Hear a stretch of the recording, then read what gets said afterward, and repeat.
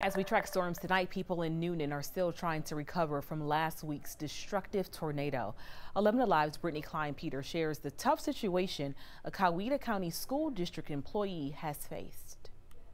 This community is just one of many in Newnan still reeling from the storms that hit here last week. And as more rain and wind on the way today, one resident tells me he's still trying to catch his breath.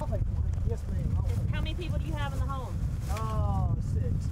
I've never been in a tornado before. I didn't know, but it's just absolutely unmistakable what you hear, and it's terrifying. Dean Jackson, like many others, is still picking up the pieces after an EF4 tornado left a wide path of destruction across the city. I ran downstairs, told everybody to get down, and we did.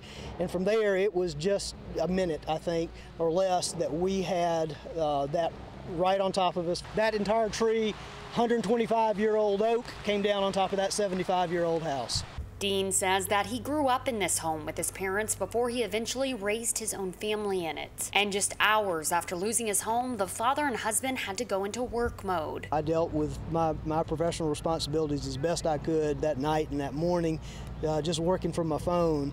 Jackson serves as the public information officer for the entire Coweta County School District and has been working around the clock since last week to share information about damaged schools, work with the superintendent to check on staff, students, and their families, as well as work on a plan for when the district will be back open. For now, Jackson says he and his family are staying in a rental home while they figure out their next steps.